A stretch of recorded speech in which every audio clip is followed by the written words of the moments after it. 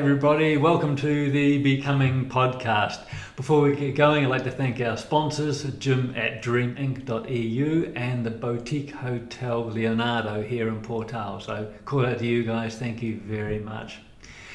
Today it's just me, and I'm going to explain a little bit about what I do, where I'm from, and share some information what I think is going on around the world with us. So for those who don't know me, my name is Jamie Brown. I'm originally from New Zealand.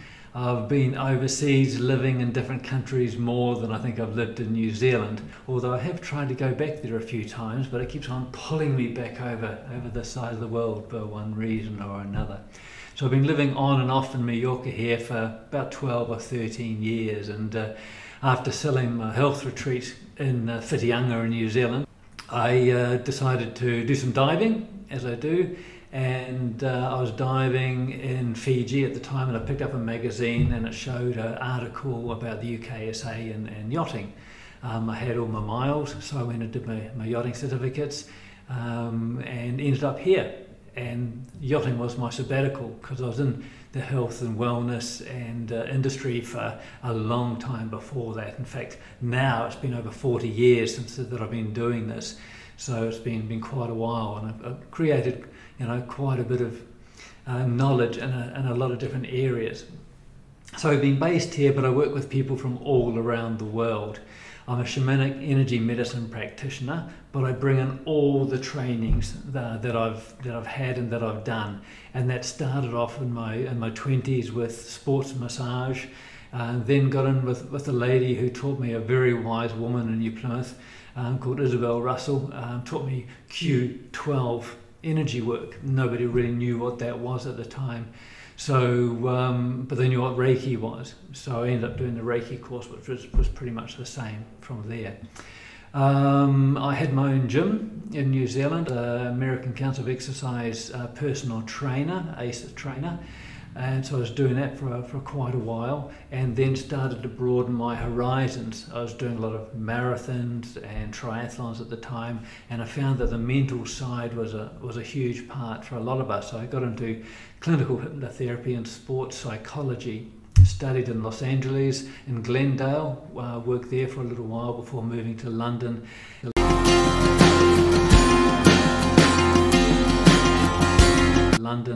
And had practices on the West End, Harley Street, Regent Street, the Hale Clinic. A lot of those who are listening to this will probably know those centres. So I was working there for a long time. Then, as life does, it opens another doorway, and came to Spain then looking for properties to start a health retreat. Didn't find anything that was suitable, but we found one back in New Zealand. Went there, did that for 5 or 6 years, and then when selling that, had my sabbatical in the yachting industry. I was here, the yacht sold, and then the COVID pandemic came along, and that's when I was called back into the therapy side. The Shamanic Energy Medicine, who I trained with, Dr. Alberto Villaldo from South America, worked with him, and he integrated all of my sort of trainings all together. So it was a mixture of the energy work, of the crystals, the homeopathy, the herbal medicine, and it just brought them all together when I'm working with people, which was really has been really beneficial for the clients that I've been working with. And when I'm working with the clients, it's not just one-on-one. I do groups, I do rites and rituals and ceremonies. We do full moon ceremonies and a few other rites as well, but really just enjoying doing the ritual side and bringing people together for that side of things. So that was really really interesting side. And work with people all around the world, and technology today has allowed that to happen. I've worked with clients through Zoom, and it's like praying or many of the other things there. It still works, it still gets in, depending if it, even on the other side of the world, it comes together. So working with people at the moment in Miami, Australia, the UK, and I've had one, I've just finished with one in India.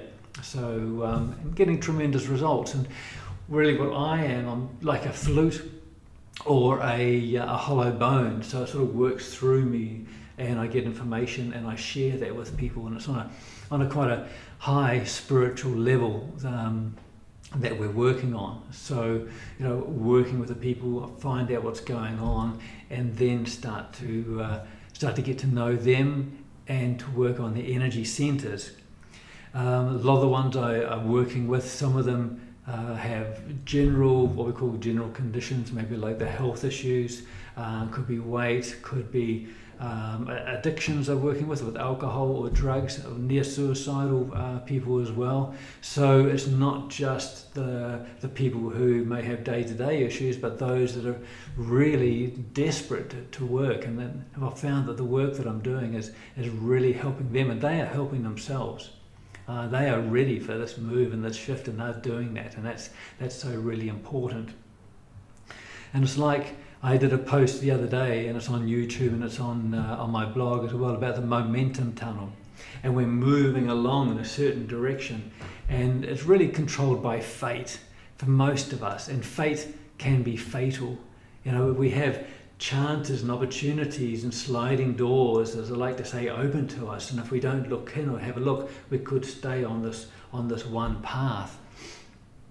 And that could be family history of cancer, or family history of a certain illness that comes in.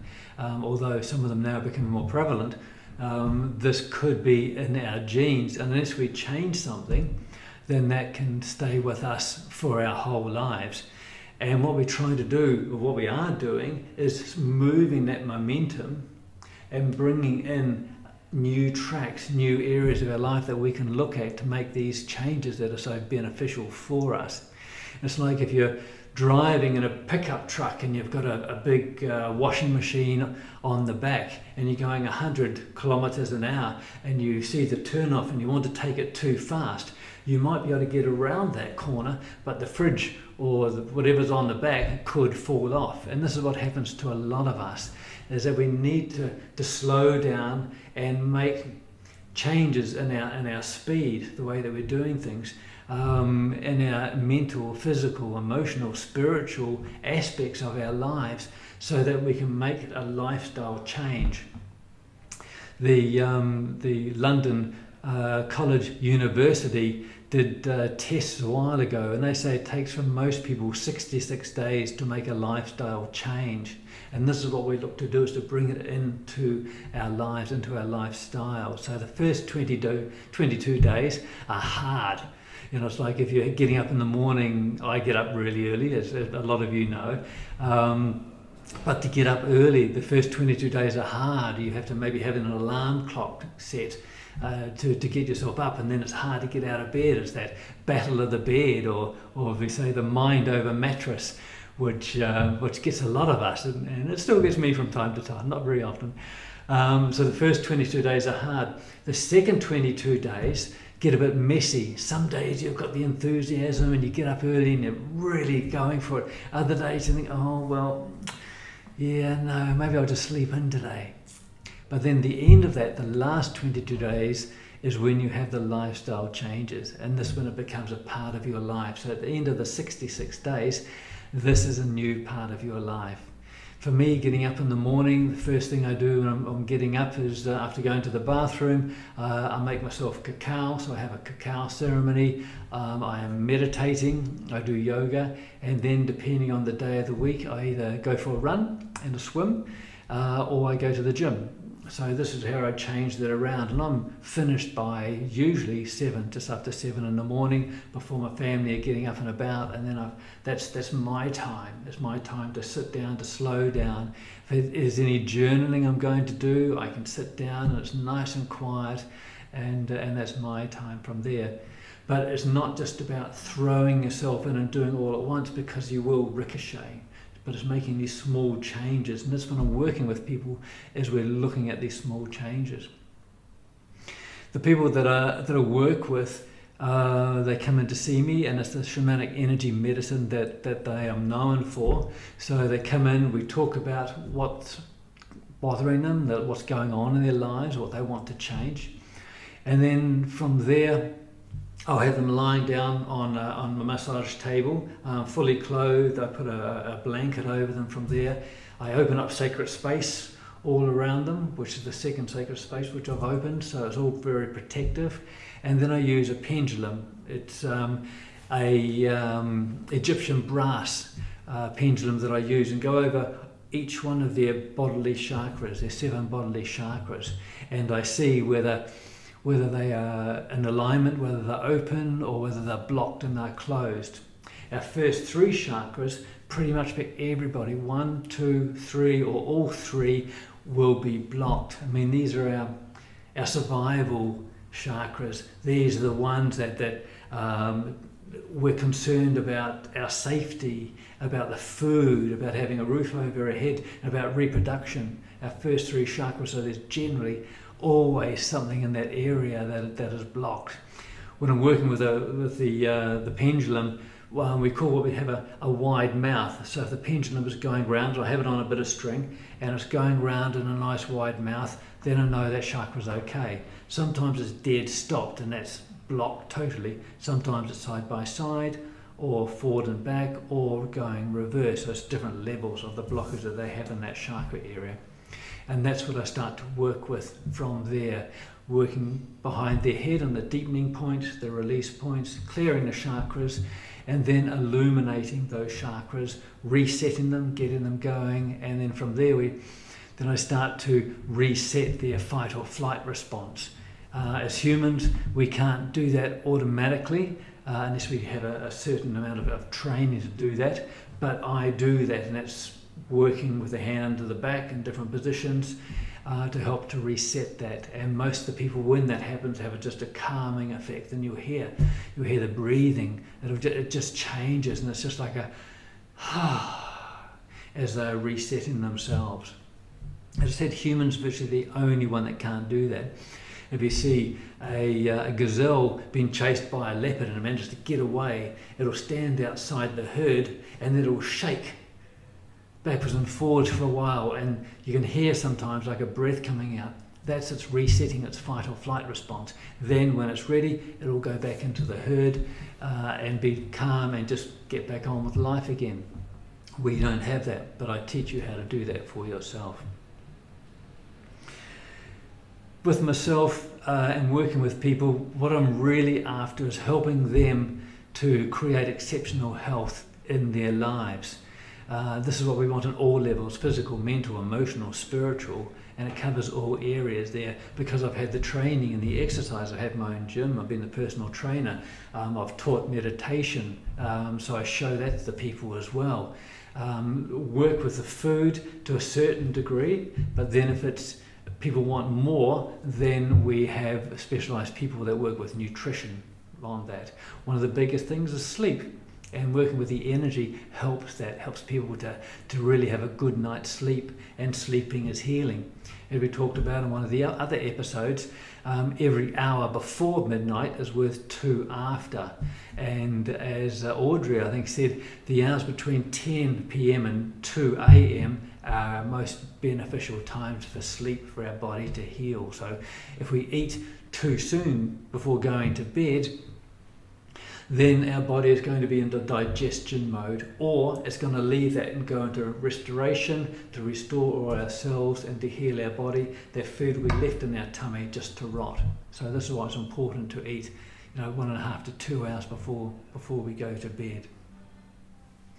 The Western medicine focuses mainly on the curing of the physical level.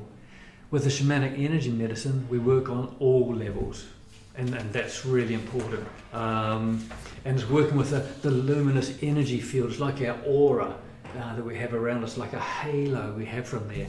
And when you get more sensitive, you can start to see people's auras and see their energy. You can see the jagged outlines, the different colours around them there. And then you can start to see the ones who, especially after a session, they're glowing. It's like a purple, blue, sort of pinkish haze around them there. It's really nice to see, and they feel that there. But like there's 14,000 diseases that the medical profession has, at least on their books at the moment, and most of the doctors, poor things, have to type that into the computer to find out what it really is.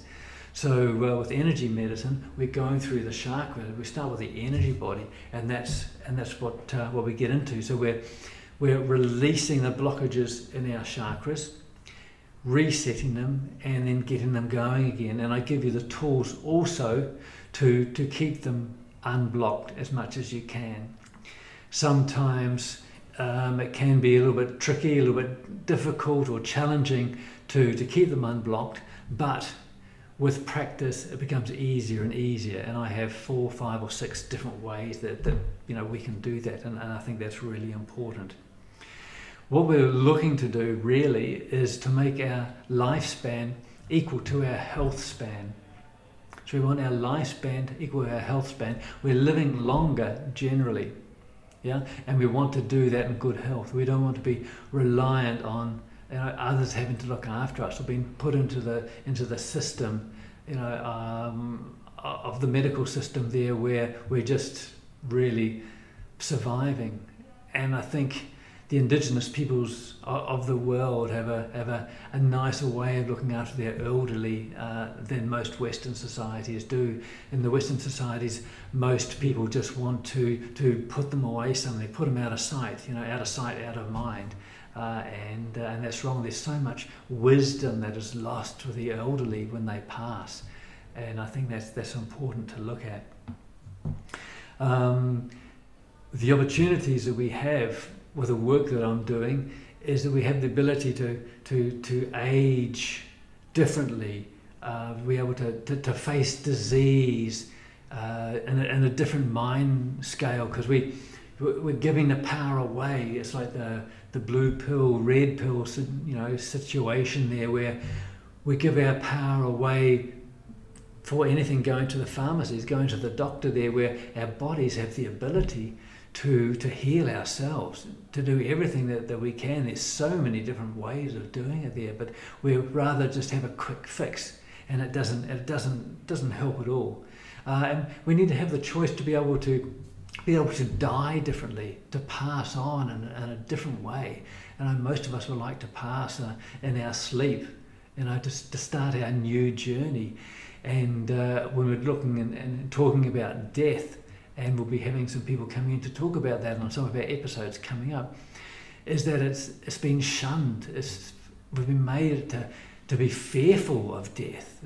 And for me and a lot of the people that I know, it's not. It's just another part of our journey, and we should be, in a way, looking forward to that. And as one of my teachers said, we want to be able to leave this world alive, so we're ready to pass on and to move with that.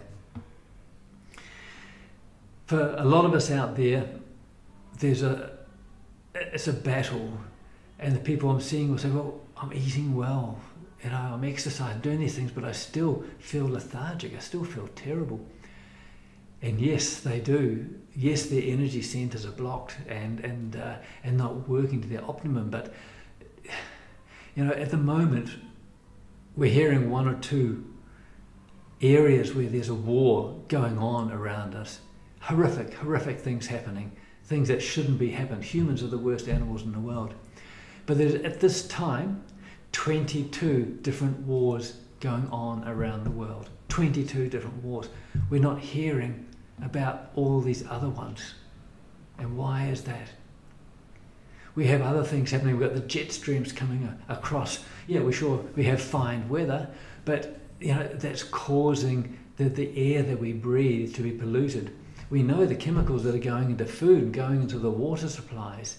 So we're facing a constant battle to be healthy, and we need to be looking to do a detox, a cleanse, mentally, physically, emotionally, spiritually, on a regular basis, maybe at least once a month, and we need to look at that. And it's so very important. We're going through the 5th major extinction event at the moment, the 5th major extinction event. That's not just with the animals and things, but the human population as well is going through this, and we have to be aware of this. And we can't just point the finger and say, well, no, someone else is going to look after us. No, we have to look after ourselves. It's so very important. We say, well, why isn't the government, why aren't the politicians, why isn't such and us looking after us? We have one finger pointing at them, but we have 3 fingers pointing back at us. It's up to us to take control, to do the things for ourselves. And when I'm working with people, I give them the technique to help themselves, to do the work for themselves there. And we start with meditation. And people come and they say, I can't meditate, it's terrible. I'm sitting down there, or I'm doing this, I'm doing that, I fall asleep, or my back starts hurting, or my mind wanders off. And I say to them, no, you're doing it right. That's right. Keep persevering. The videos that are on the YouTube channel, there's about 100 different meditation videos there. There's something for somebody. There's something for everybody there. But just start with 2 or 3 minutes. And you don't have to sit cross-legged in a lotus position. I can't do a lotus position. It's really hard. But I'm comfortable sitting with my legs crossed as much as they can. And just start with 2 or 3 minutes. Work up to 4 minutes, 5 minutes. Work to start with your breathing. Feel the breath coming in and out of your nostrils. Feel your tummy expanding and contracting. And bring your mind to the now. If your thought starts to wander off, it's okay. Just pull it back in. Come back to the breathing. Come back to a basic, a simple but very powerful the words or mantras, I am. And just keep saying that. Bring yourself back to your now. Every time you drift off, that's great. It's a learning experience. Slow it down. Bring yourself back to now and start with that. The other ones that I give to the people that I work with is a grounding cord. Going from your root chakra, your number 1 chakra, visualize it going down into the earth. Make it as wide as your hips, going down to the center of the earth, grabbing hold of the crystalline center there and bringing that down, holding that there. Even scientists are proving now that if somebody does this, they can change, the changes in a person can be up to 75%. From a stressful, anxious situation just by grounding themselves. It works. Then I get them to visualize the earth energy coming up like waves. I like to visualize like on Canva, when you upload something, there's a little wave on the ball there. So I like to visualize that coming up through your feet to your knees, up your thighs to your hips, coming into a vessel in your first chakra there, and then coming up through the body. So you have your grounding cord, your earth energy. And then I like to visualize a cosmic energy coming down into your head from the heavens, from universe, from God, from spirit. And I bring that down the back of my head, down my back, coming up the front, down my arms, and out the top of my head like a rainbow fountain, spreading through my aura and feeling that. So you have your root, your grounding cord, your earth energies, your cosmic energy coming down, and just practicing that. And within 2 or 3 days, the responses that the people are saying, it works. It works. And they're surprised. And it's so nice to hear, so nice to see. And the work that I'm doing and the work that we're doing, people doing for themselves, they keep on doing it because it does work. And this is so very important. So really, really important. And as I mentioned sometimes on my post, it's not just the time to know. It's the time to know how. And I'm giving a lot of advice. There's some wonderful people coming onto the podcast giving wonderful advice and really helping people locally and internationally and Pachamama, Mother Earth as well. So my approach, my style may not suit everybody, but then there will be somebody there that you will resonate with, and that will be so very important. So if you need any information, my contact details are below. If not, then you can look for other therapies or therapists as well around where you are, and there's some wonderful, wonderful people doing some good things. So, like, share, subscribe to the channel. Thanking our sponsors, gym@dreaming.eu and the Boutique Hotel Leonardo for putting us up. Thank you very much, and I look forward to catching up with you all really, really soon.